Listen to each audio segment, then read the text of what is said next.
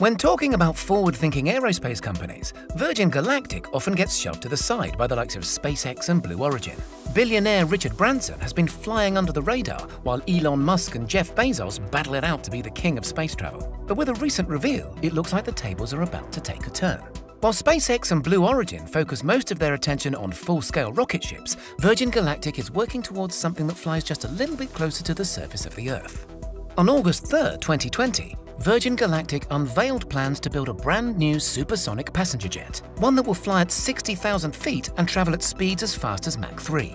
The Delta Wing aircraft will have enough onboard room to carry 9 to 19 people and will benefit from a fully customizable cabin that can be transformed from a simple seating arrangement into first-class suites. For those of you who are not familiar, Virgin Galactic is first and foremost a space tourism company, built around the concept of sending paying customers right to the edge of space and back in their innovative Spaceship Two aircraft.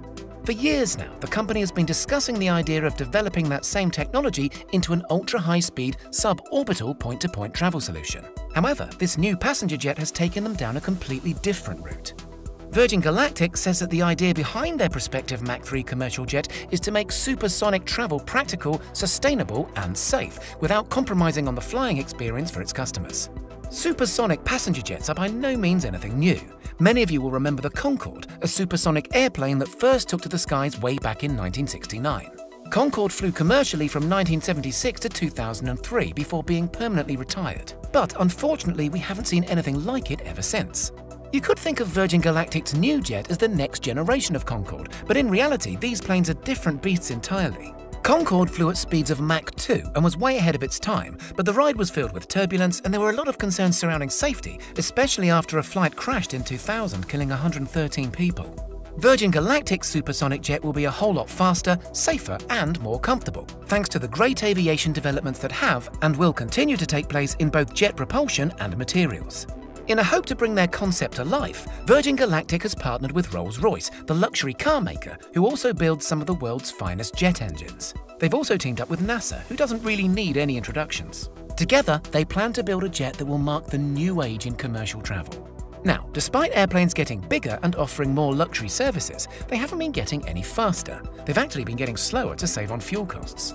On a regular passenger jet, a flight from London to New York takes approximately 7.5 hours, flying at speeds of a little over 500 miles per hour. The same flight on a Virgin Galactic Mach 3 jet, on the other hand, will take less than 90 minutes thanks to the airplane traveling at 3 times the speed of sound, which is around 2,300 miles per hour. Virgin Galactic has not offered any sort of time frame as to when their supersonic jet will be built and actually be ready to take to the skies, but at least they've got the ball rolling. In 2021, Virgin Galactic will be sending Richard Branson up into space, kickstarting their commercial ventures. A ticket on the Spaceship Two will initially cost $250,000, although Branson said he would like to see this drop over the next decade or so. Projected ticket prices for a flight on the Mach 3 supersonic jet are yet to be disclosed. However, they will undoubtedly be a lot cheaper. Flights on the jet will certainly be exclusive to start with. The hope is that the price will eventually come down to that of a regular commercial ticket. As it stands, Virgin Galactic isn't exactly a direct competitor of either SpaceX or Blue Origin. But if all prove successful, the company will soon become an established player in the ultra-fast international travel market, an industry that Musk and Bezos have both spoken about entering. Could Richard Branson become the third man in the billionaire's feud?